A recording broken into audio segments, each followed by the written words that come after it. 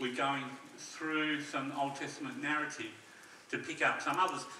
There's so much material that we pass by, but I hope that we are building a picture about people of faith. We're building a picture about the God of that people and how the very nature of Scripture always seems to be pointing towards a person, towards an event, even though it describes other events and other happenings going on. Our direction in this series, you'd like to know, has been to prepare us. So if you've been here with us for the time I've been here with us, you'll know that we've had, during our third term here, a specific focus. And all of the church, so our Sunday mornings and all of our Connect groups, work through and look at the same thing. And this year we are looking at gospel renewal and revival, both for us as a church and how that might impact our community, which was really interesting because Ryan wouldn't have known that this morning. So that's where we're going. That's why we're doing this. Look at the Old Testament people of faith. For context for this passage, we need to know that the Israelites, now being led by Joshua, Moses' apprentice, but now his successor, has led them to the edge of the Promised Land. Moses has died, along with every other person aged over 20 who was there 40 years earlier, who didn't enter into the Promised Land. And they believed that rotten report from those 10 spies. And now they are right there at the edge. The manna fed, cloud by day, fire by night led nation of Israel, about to enter into the promise that God had made so many years before to Abraham. So let's pray and we'll pick up the text from Joshua chapter 2. Father God, we thank you for this morning. Thank you for your word. Thank you for your grace. Thank you for your mercy. Father, we thank you for your Spirit. And Father, we thank you that without any of those things, we haven't even got a hope of knowing Jesus. We pray as we come under your word today, we ask, Lord, you might help us, you might encourage us, you might speak into us, that, Father, you might take the words that I speak and Father, make them something. Father, we acknowledge our need for you. We pray, come by your Spirit. In Jesus' name. Amen. So, Joshua chapter 2, from verse 1. We're reading the whole chapter. No, keep doing this, don't I? Keep reading whole chapters. Well, we've got plenty of time. Plenty. Then Joshua, son of Nun, secretly sent 2 spies from Shittim. Go, look over the land, he said, especially Jericho. So they went and entered the house of a prostitute named Rahab and stayed there. The king of Jericho was told, look, some of the Israelites have come here tonight to spy out the land. So the king of Jericho sent this message to Rahab. Bring out the men who came to you and entered your house, because they have come to spy out the whole land. But the woman had taken the 2 men and hidden them. She said, yes, the men came to me, but I did not know where they'd come from. At dusk, when it was time to close the city gate, they left. But I don't know which way they went. Go after them quickly. You may catch up to them. But she had taken them up to the roof and hidden them under the stalks of flax she had laid out on the roof. So the men set out in pursuit of the spies on the road that leads to the fords of the Jordan. And as soon as the pursuers had gone out, the gate was shut. Before the spies lay down for the night, she went up on the roof and said to them, I know that the Lord has given you this land and that a great fear of you has fallen on us, so that all who live in this country are melting in fear because of you. We have heard how the Lord dried up the water of the Red Sea for you when you came out of Egypt, and what you did to Sihon and Og, the two kings of the Amorites east of the Jordan, whom you completely destroyed. When we heard of it, our hearts melted in fear, and everyone's courage failed because of you. For the Lord your God is God in heaven above and on earth below. Now then, please swear to me by the Lord that you will show kindness to my family, because I have shown kindness to you. Give me a sure sign that you will spare the lives of my father and mother, my brothers and sisters, and all who belong to them, and that you will save us from death. Our lives for your lives, the man assured her. If you don't tell what we are doing, we will treat you kindly and faithfully when the Lord gives us the land. So she let them down by a rope through the window, for the house she lived in was part of the city wall. She said to them, "Go to the hills so the pursuers will not find you. Hide yourselves there 3 days until they return, and then go on your way." Now the man had said to her, "This oath you made us swear will not be binding on us, unless when we enter the land you have tied this scarlet cord in the window through which you let us down. And unless you have brought your father and mother, your brothers and all your family into the house. If any of them go outside your house into the street, their blood will be on their own heads. We will not be responsible. As for those who are in the house with you, their blood will be on our head if a hand is laid on them. But if you tell what we are doing, we will be released from the oath you made us swear." "Agreed," she replied. "Let it be as you say." So she sent them away, and they departed, and she tied the scarlet cord in the window. When they left, they went into the hills and stayed there 3 days, until the pursuers had searched all along the road and returned without finding them. Then the two men started back. They went down out of the hills, forded the river, and came to Joshua, son of Nun, and told him everything that had happened to them.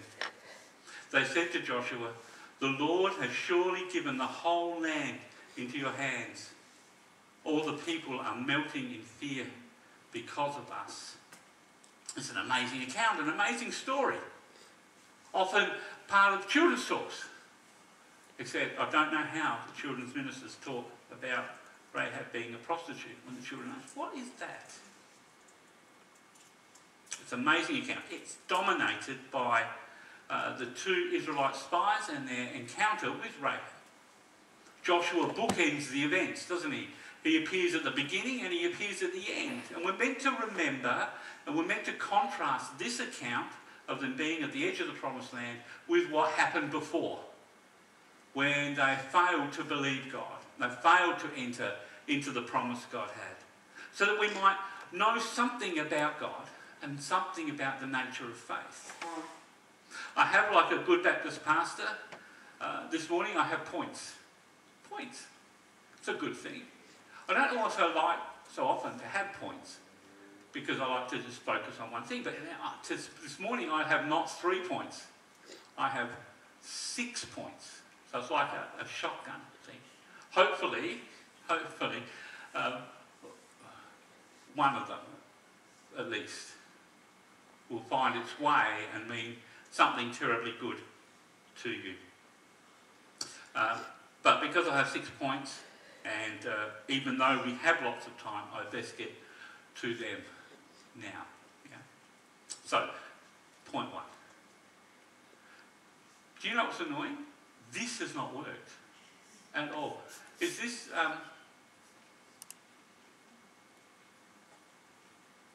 did you not know this was not working? Ah. I did press the button. Trust me, I did. So I was reading away and nobody could read with me. Oh well, bad luck. Here we go. Point number 1. Point number 1. Active faith saves while passive faith destroys. It's almost like you think that's a no-brainer. But let's just unpack active faith for a little bit. Active faith is that which accompanies repentance. So we know about repentance. We know that when someone repents, they don't only have to change their thinking. So it's not, so someone becomes a follower of Jesus, someone becomes a follower of God when they repent and believe. Yeah? So repentance to change our mind about something, but faith is when we move our action towards that thing we believed in. So we might be going one way in our life, and that sometimes happens, but we might change our thinking about that, and we might move to this position, but faith happens when we turn all the way around and then go in the other direction, toward God. One way away from God, another way toward God. So repentance from, faith in, or towards, or to. Active faith is like that. It's not only to change our thinking, but also to change what we do. It's really interesting because simply assent to something will not ever save anyone. Because Rahab and the king of Jericho believed the same thing, didn't they? They believed that Israel and their God were irrepressible. Nothing's going to stop them. They're going to have the city, they're going to have the land. But their response to that information, that truth, was completely different. The king of Jericho understood but only trembled because of it. The result of his mental knowledge was utter defeat. It was death. Rahab, on the other hand, through the power of the information she had believed, acted on that information, changed her allegiance. She joined herself to the people of God. Listen to her confession in the last half of verse 11. For the Lord your God is God, of heaven above and on the earth below. She comes from a place, doesn't she, which has lots of gods, not just one God. The Canaanites had lots of gods, lots of things to worship. She lived amongst the people who made idols, lots of them. But to have one God was an unusual thing. To have plenty of gods was a normal thing.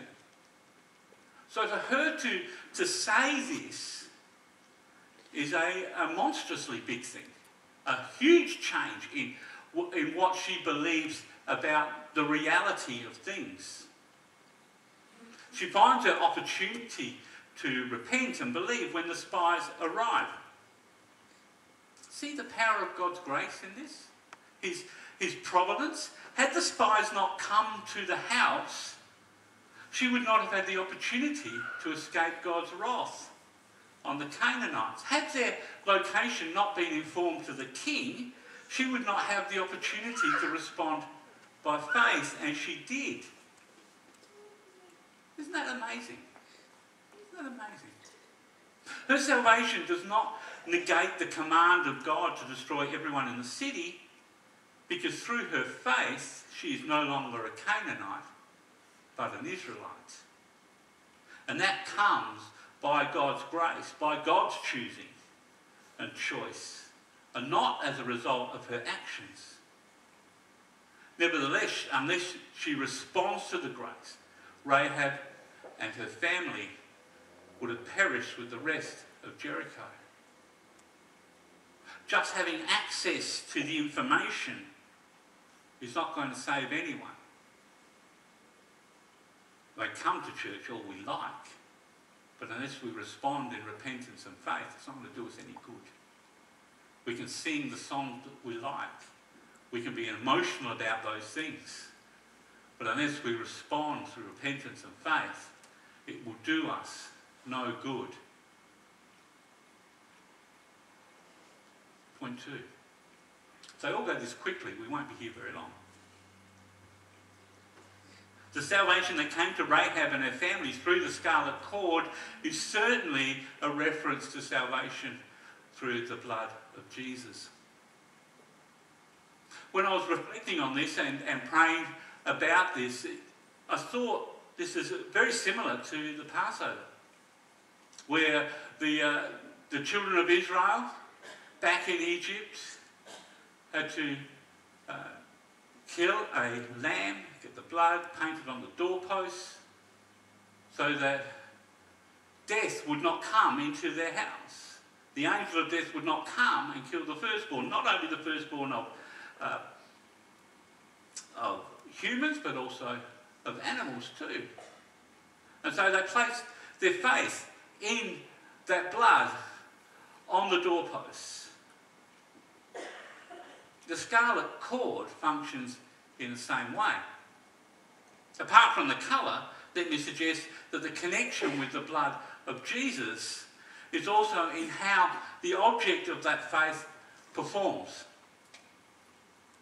For those who operate in faith, all hope is placed in the veracity of the object to do what was promised. To this we might add that the object in which our faith is placed,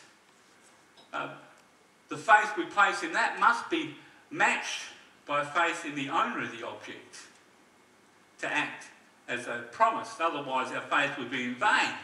I might come to a bridge over a ravine, and I might want to walk over this bridge. I might look at the bridge, I might say it looks good to me.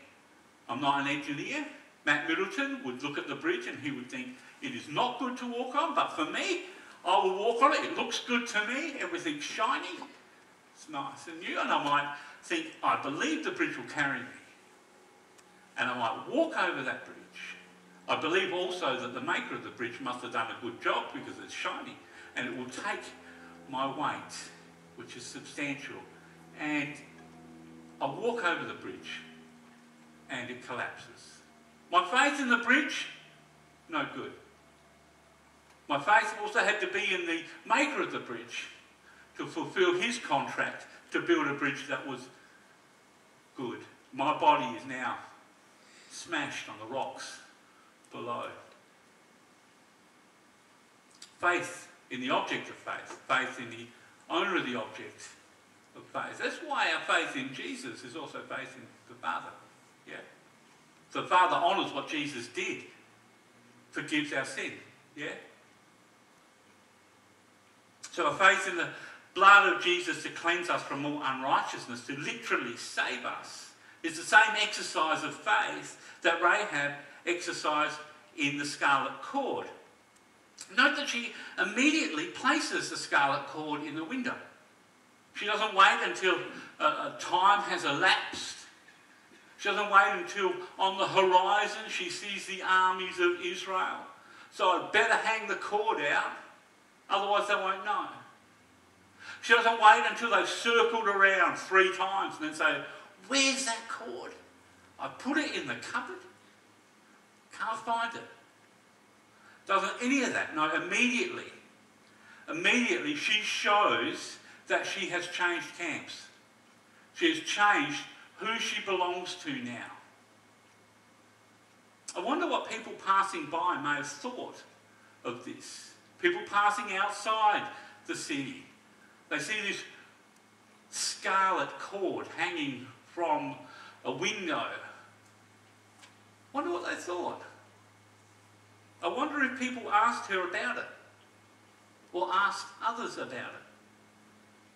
That it designated something people might have thought. But how could somebody know? But should somebody divine what this meant, her life and the life of those in the house would surely end. Point 3. Substitution has always been a part of the good news. Our lives for your lives. Isn't that what the men said? The spies said? Our lives for your lives. She has substituted her life for their life. She was as good as dead in her own city. She became an enemy, didn't she? When she said, I will side with you, Israel, she became an enemy of everyone in the city. Everyone. She belonged to the other side. She was as good as dead, her and all who were related to her. As soon as she betrayed her own and joined herself to God's people, she was a dead person walking. The spies went free, but she was bound to die in their stead. should her change of allegiance be found out, should what she had done become known. We who have been part of this journey in the Old Testament will not be surprised. God provided a substitute for Isaac on Mount Moriah. We've read about Moses over and over again, offering himself as a substitute to take the wrath of God in the place of Israel. This idea of substitution always seems to rear its head when salvation is at stake. We might note that for her to be a part of this substitution, it didn't matter that she was a prostitute. It was of no concern. It didn't matter that she lived in a poor part of the city. It didn't matter that her residence made up the wall. It didn't matter what she was before. It only mattered that she believed, that she had faith, and in whom she had placed that faith. And this is certainly the picture we get in the New Testament, isn't it? Each of the Gospels have tax collectors, publicans, prostitutes, all finding eternal life in Jesus. We might take the woman at the well in John chapter 4 as a wonderful example. Jesus knows her past, he knows her presence, but he does not exclude her from receiving God's grace and life in Jesus. Being part of this substitution is Rahab's only hope. She could not be saved any other way.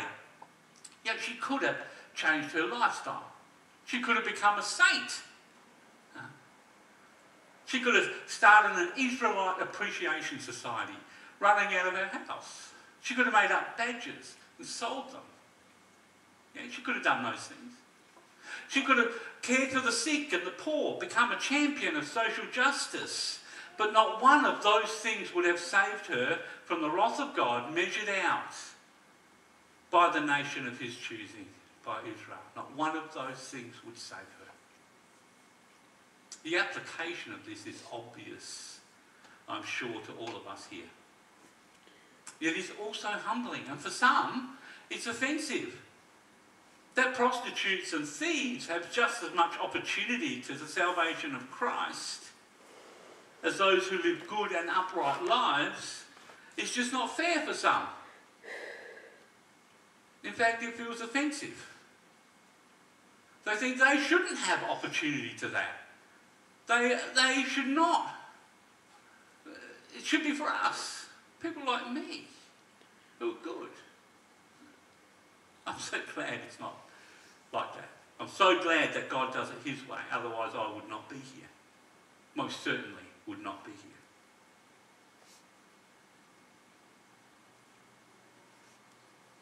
Second half already. The scarlet cord is not just a symbol of Rahab's rescue, it is a sign of her new identity. She displays the sign for all who could see who she now was. Yeah? No longer did she belong to Canaan, to Jericho's king, to the city, to their idols, to their ways. She does not belong to them anymore. She belongs to God, who is Lord of the heavens and Lord of the earth. That's who she belongs to. And so much so, she banks her whole life on it. In the arrangement she makes with the spies in verse 12, she says, "Now then, please swear to me by the Lord." By the Lord. So it's not like swear to me by all the goodness you have, or swear to me by your ability, or swear to me that you'll do this. Swear to me by the Lord, who's the one who identifies both of them, both the spies and her. We're now both the same. We both have the same Lord. Swear to me by the Lord, your Lord, that you will show kindness to my family because I have shown kindness to you. It's like she's saying, the Lord of the heavens and earth is witness to this arrangement. And just like he will give you this city and this land by his power, he will watch over you to make sure you keep your word. Because what happens if they don't? She's saying, if you don't keep your word, you will be just like this city, just like this country. You keep your word. Swear to me by the Lord. And she lives her life from that very time in the power of the new identity she has. Everything she does now has this scarlet cord hanging clearly and defiantly from her window. She can't forget it. It's there every day. People in her house can't forget it. It's there every day. Her final rescue will come, not because of her works, but only because of her faithfulness. Because the scarlet cord is still hanging in the window. There's application here for us too. Isn't that good? It's good to have application. I'm sure that sometimes I disguise my scarlet cord. I paint it a different colour, a lighter shade of scarlet, perhaps. So it doesn't stand out so much, you know, so people won't notice it so much. It's quite subtle in the way we do it. Because deception is best when it's subtle, isn't it? Subtle deception. They're the things we can sort of get away with. Advertisers do it all the time, don't they? They say, it's fat-free, but it's 98% sugar. Fat-free, it's good for you, but it's 98%. It happens. I listen to podcasts now. I think that should be impressive, okay? You know what I'm like with technology. You think I'm listening to podcasts now. I've taken to going for a walk in the morning. I was walking our dog, but now our dog is with Carol in Adelaide, so I've been walking without my dog. It's probably better. And I listened to a podcast, and in that podcast, I was reminded, they reminded me that people don't get upset with Christians except when they do stuff in the name of Jesus.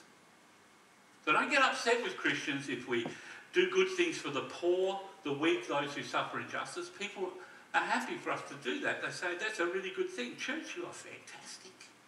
You are so good. I'm so glad you're doing this. For the poor, the weak, those who are denied justice, for the refugees, for everybody. I'm so glad. I'm so glad you do those things. In fact, church, we are so much better off as a society because of you. In fact, what we'll do, church, is we'll give you tax deductibility. Or we're really happy for you to do that stuff. The church's reputation gets shinier and shinier, doesn't it? Issues only arise when the church does stuff in Jesus' name and lets people know. That's when people get cross. That's when people get angry. Things get interesting when you do stuff in Jesus' name and only in his name. When you do the stuff for the poor, for the weak, those who suffer injustice. And this is not a surprising thing, is it? When Peter and John are dragged before the Sanhedrin, after they had healed the man at the gate beautiful, remember the story? I could read the story, we have time, but I won't because there's still 2 more points. So, the gate beautiful, the drag, they go from healing the man, they go into the temple and teach about Jesus. They get dragged before the Sanhedrin. The Sanhedrin are angry with them, but they're confused. They're angry because they're teaching in the name of Jesus, but they're confused because a miracle has occurred, a good thing has occurred. So what they do is this. They say, Peter and John, you must not teach in the name of Jesus anymore. They're happy, they're really happy if they heal more sick people. And they're really happy if they feed the hungry And the widows at the table is really happy. Continue to do that. That's a really good thing. Continue to live in a community that blesses people, where everything, people have stuff in common, where the needs of people are met. Continue to do that. But don't you teach in the name of Jesus. But we all know, don't we? Once we start doing stuff in the name of Jesus, it's only a short shuffle before we start teaching about Jesus. It's no surprise. No surprise. We're nearly done. Won't be long. No. This is a no-brainer too, really, isn't it? Trust in God brings salvation, while rejection of God brings wrath and judgment. No-brainer. No-brainer. It happened for Jericho, and it happens for people too. We don't like to think about it, do we? Is there somebody here who, when they're lying in bed at night trying to go to sleep, this is what they think about? The judgment upon the wicked. Helps you go to sleep. Perhaps not. It's not a pleasant thing, is it? To think that God, what God says to Joshua about Jericho, that every person, every animal should be slain. So it's not a pleasant thing. He said, kill them all, does he not? So he says about what they should do to Jericho. Kill them all. We might remember that God promises to Abraham some 430 years earlier that he will punish the people of the land for their sinfulness. If you're bored right now, you can look up Genesis 15 and read the reference.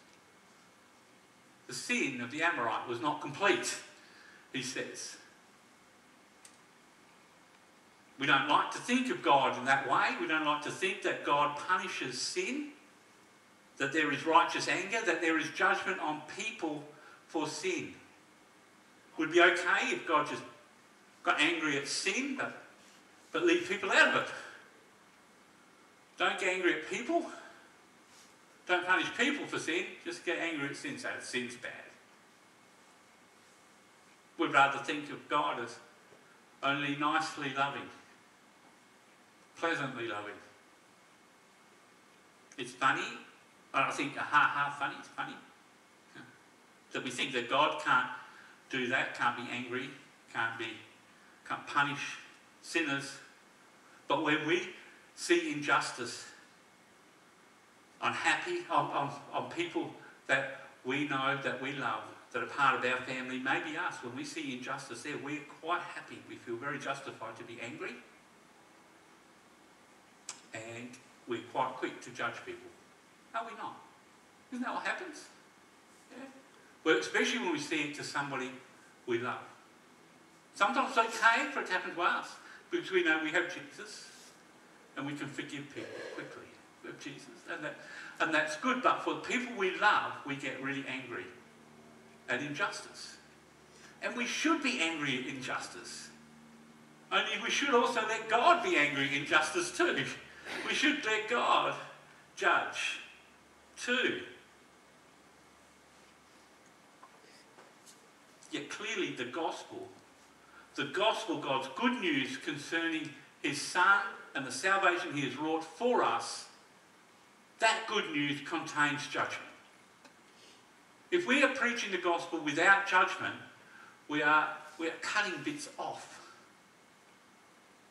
Paul writes in Romans 2, he says that God will judge the world according to the gospel he preaches.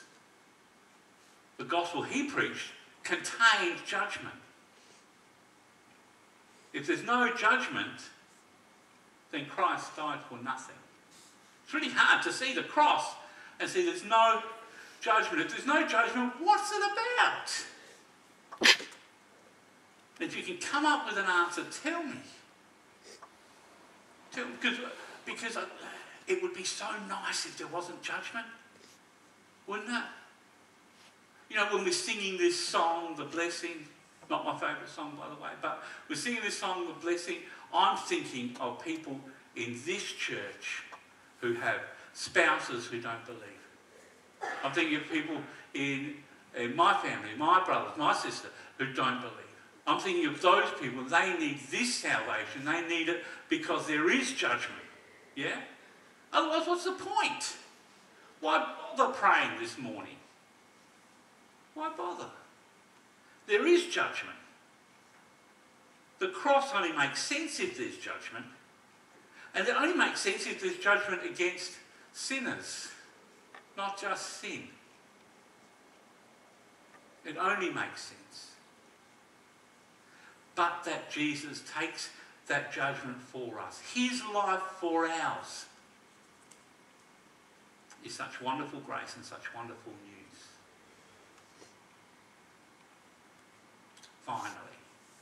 Finally, the preacher says finally.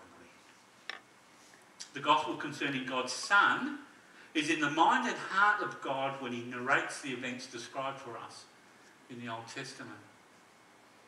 This is not plan B or plan C. Despite the events of Eden and Noah, we know those events. We're not going to go there now because now we don't have as much time. God's wonderful grace is apparent, isn't it? Even in our narrative today. His wonderful grace is apparent in the time his reputation grew so that fear or dread of him was over all the people of Canaan. All the people of the land. Those people not only in Jericho but beyond. We will read if we continue in Joshua. Fear and dread of him. The events that happened to create this nation under God, culminating in the Red Sea drowning of Pharaoh and his army, was not forgotten by people of the city. Nor were the more recent military victories over the kings of the Amorites, the powerful kings. They had not forgotten those things. They were in their memory. And this is an act of grace. The fear and dread is an opportunity for them to change, for them to repent. When the time came, just as Rahab did. Rahab repents.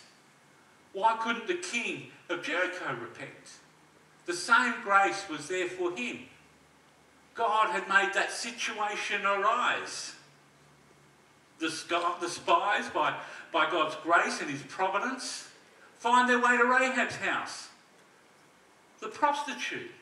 I mean, if we had more time, we'd sort of unpack. Why are they going to a prostitute's house? It's not a place you normally go. Yeah. It's not what I'd say. You want lodging in Whyalla? Go to the prostitute's house. It's not what we do. Is it what we do? No, good, I thank you. I was wondering, how did they find that? I mean, there wasn't like a team handing out leaflets. This is the way to Rahab the prostitute's house. Somehow, by God's grace and his providence, they find their way there. That same grace is at work when they get noticed. It's an amazing thing. God has something in mind. God is in control of events here. This whole transaction, it points to the good news of a Saviour for us. For us. This is not written to us, but it's written for us. And not only us, but for all those who came before us and those who come after us. It's a wonderful thing, isn't it? It helps us to understand why we have the Bible in the first place. While some might claim that the Bible is basic instruction before leaving earth. Has anybody heard that before? You may say yes or no. Anybody heard that? The Bible is basic instruction before leaving earth. If you haven't heard that, you have now. And I'll tell you that I disagree quite strongly. Quite strongly. We have the scripture so that Jesus Christ might be revealed. That's why we have the scripture. The word of God is God's amazing revelation of himself to us and his plans for our salvation to us. Otherwise, how would we know? We have nothing. Nothing to say, this is truth. Nothing at all. We have the scripture so that the good news of God's salvation plans might be known. But not just for us, but for all creation. And not just the creation that we can see, but also it might be declared to the things we cannot see. We have the scripture so that we might believe in Jesus. That's why we have this story in Joshua 2, that we might believe in Jesus. And it's not basic instruction either. If we think that once we understand the gospel we can move on to deeper and higher things, we are mistaken and stupid. For the cross and resurrection of Jesus Christ is as deep and as high as it ever gets. We don't get on from there. We don't say, let's tuck that away, put it in our back pocket, away we go. What's the next really amazing thing? Everything either comes to that point or comes from that point. Nothing exists in the kingdom of God, in the salvation he has wrought for us. Nothing exists in the life we have with him that is not founded on that point. If we cannot draw a line from the cross and resurrection of Jesus, we're building our life on sand. The scriptures are about that. Either they lead up to him, to point the way to him. They describe him and unpack what he did here and who he is. Or they say, this is what it is to be a follower of Jesus, to have Christ in you. That's what they're about. Not basic, not information. You know, if we try to live according to the Bible but don't have Christ in us, we're stuffed. My big theological word contains so much things in this word called stuff. Everything is about Jesus. So, with 6 points, I'll just leave you with one thought, final thought. Just like Rahab's salvation was not an accidental event, but it was not a result of chance. And just like she remained to see the end of that salvation, not by works, but by her faith in that which would secure life for her, so also you and me. It's not an accident he has saved you. You're not an afterthought. You are not unimportant to him. Just as he made things happen so that the spies would find Rahab, that they would be found out, that she would have an opportunity to repent and believe in such a way that secured her salvation and her part of the people of God, so also with you. God has done that for you. This might be a part of that for you. And you remain in that salvation. You'll see the end of that salvation only as you continue in faith in what God has done for you in Christ. It's not that you start by faith and then continue by works. You start by faith. You continue by faith. You'll be completed by faith. And in the end, that faith will see you through. Your works will benefit you nothing in that regard. Let's pray. Father God, we want to thank you so much for this amazing story. Father, we want to thank you so much for what it tells us about you, about your amazing grace, your love, how it points us to Jesus. We want to ask, Father, that you would work on us, work in us. Father, help us to remember the grace that you've shown us, the grace that comes every day. Help us to live in the life and the power of that. We ask in Jesus' name. Amen.